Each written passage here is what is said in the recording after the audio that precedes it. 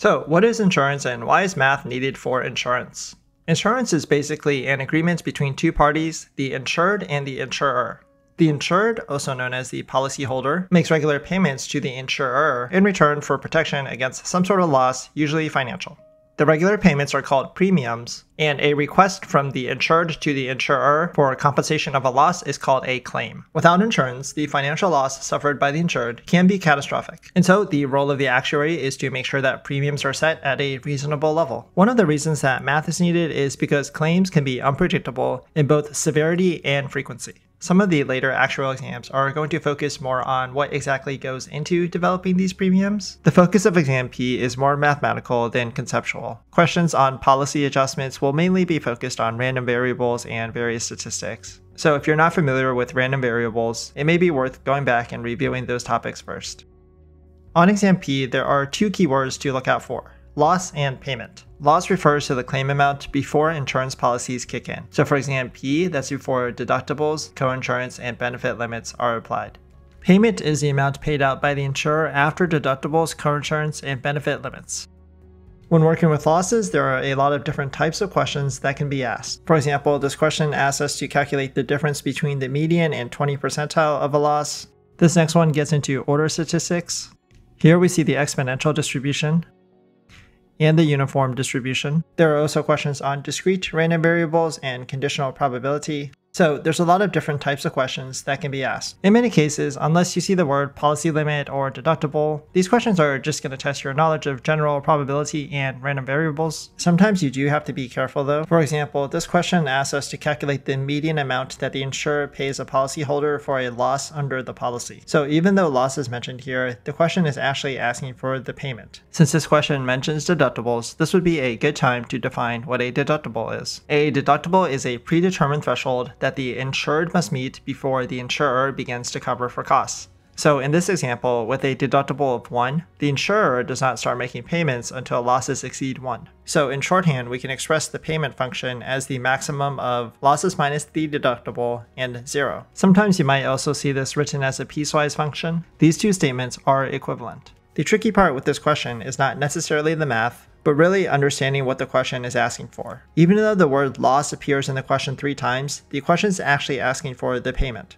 As another example, here's a very similar question that states, an insurance company sells a policy with a deductible of 100. Losses follow an exponential distribution with mean 300. Calculate the 95th percentile of losses that exceed the deductible.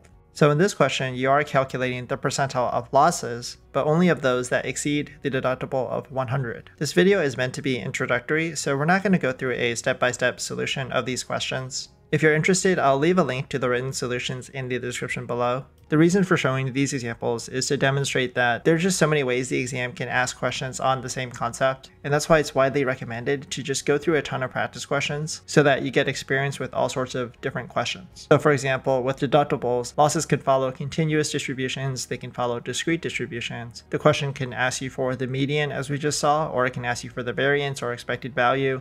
One of the best ways to prepare is just to go through a ton of different scenarios so that you get hands-on experience solving these types of questions. The next item on the syllabus listed next to deductibles is coinsurance. Coinsurance is the amount that the insured pays after the deductible is met. For example, if you have a deductible of $500 and coinsurance of 20% and you incur a loss of $800, then as the insured, you would first pay the full deductible of $500. Then after that, you would pay 20% of the excess $300. So the insured's full liability is $500 plus 20% of $300, which totals $560. The remaining $240 of the loss is then covered by the insurer. One of the reasons that deductibles and coinsurance exist is to make sure that the insured has some financial responsibility when filing a claim. Because this also reduces the insurer's financial responsibility, these savings are passed on to the insured via lower premium payments. As far as I could tell, the word coinsurance is not used at all in the SOA sample questions. There are some questions that describe the same structure as coinsurance, and they appear alongside deductibles, which makes sense because coinsurance is applied after deductibles. From a computational perspective, this is really just a multiplier to cost after the deductible is met. So from a problem-solving perspective, there's really not too much else to say here.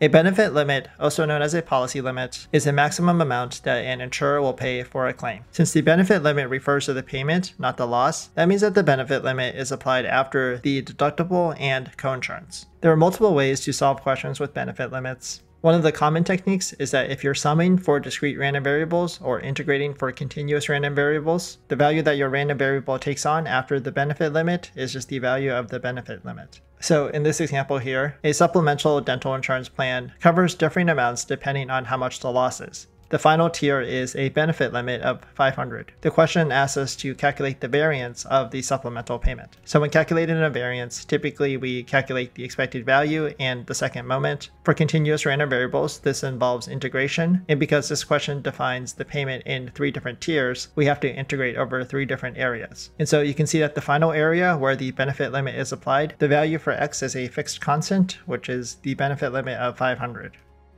In this video, we defined deductibles, coinsurance, and benefit limits. In the few examples that we looked at, the tricky part is setting up the equations so that you answer what the question is asking for. Going through all the relevant practice questions and really understanding the solutions is more than enough to prepare you for the exam. Good luck studying, and I'll see you in the next video.